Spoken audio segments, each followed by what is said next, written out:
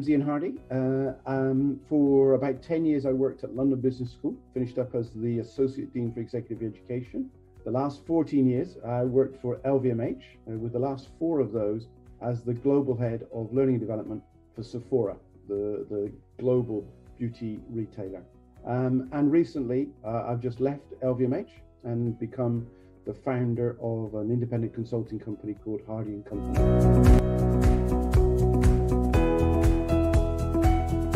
Each of us is motivated by different role models, different motivators. And so depending on who it is that you look up to or look across to, that's the person we need to be displaying the behaviors and the role modeling of the value of learning. I think there's 3 or 4 behaviors we can adopt as individuals to make learning more effective. One is just encouraging people to ask one question. That question is why. And it's great, the number of times I've been to see our business leaders who say, fantastic, sales are up by 30%. It's frightening when you say to them, great, any idea why?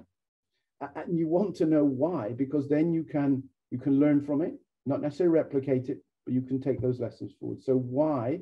And the second thing for me is this openness and curiosity, that you are really genuinely interested to understand. I wonder why that happened. What can I learn from it? And yes, I can learn from it and take it forward. There's one final one, which people rarely talk about, which I think is key, and that is the word tenacity. Often we talk about resilience, but I think tenacity, that ability to stick to it. I'm going to crack this. I'm going to learn. There is more to find out. I really want to get engaged with the topic and the subject. And I've seen some of the brightest and best.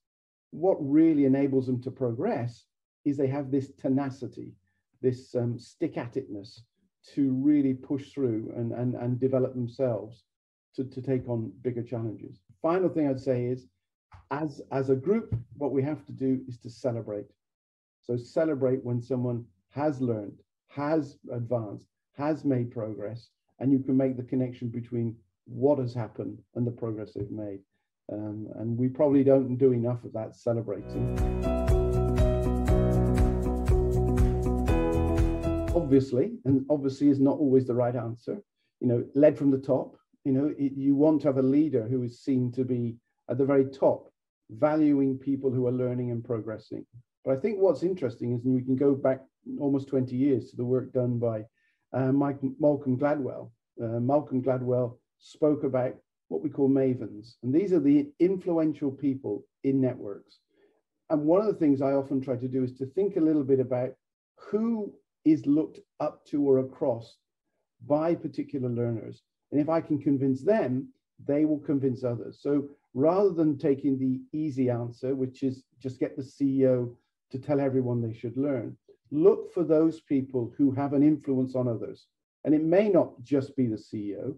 It may be the person who's 2 steps ahead of you, because you can see that what they've done and how you would be able to potentially take the same path that person's taken. So I think the people who lead learning need to pay attention to understand who is influential in their network.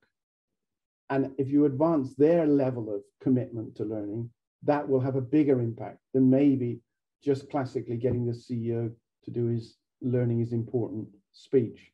Though that's also important as well. Never decry the power and influence that a CEO has, particularly if you're talking to them.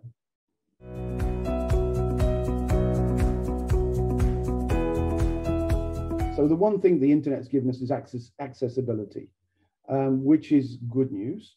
What we do with it is the next question. What you decide, choose, or you desire to access is up to you as an individual. So I think it will widen the talent pool in the sense that people who perhaps won't have an opportunity to see what the opportunity was, or to build a language or an understanding or a competence or even a capability to be able to access opportunity, will get that. I think it's interesting as to what is in the mindset of the different generational learners. I think, and I don't want to be too stereotypical, but there is a group of learners who are maybe younger than me, who want to learn in the moment, for the challenge. And the question is, are they prepared to access learning long-term for their long-term development, or is it always going to be, in inverted commas, just in time and transactional? So that's one of the challenges. The other really important, and I spoke on another question about the difference between barriers and triggers. I think the triggers are there in terms of accessibility, connection, and being able to get access to all sorts of different resources.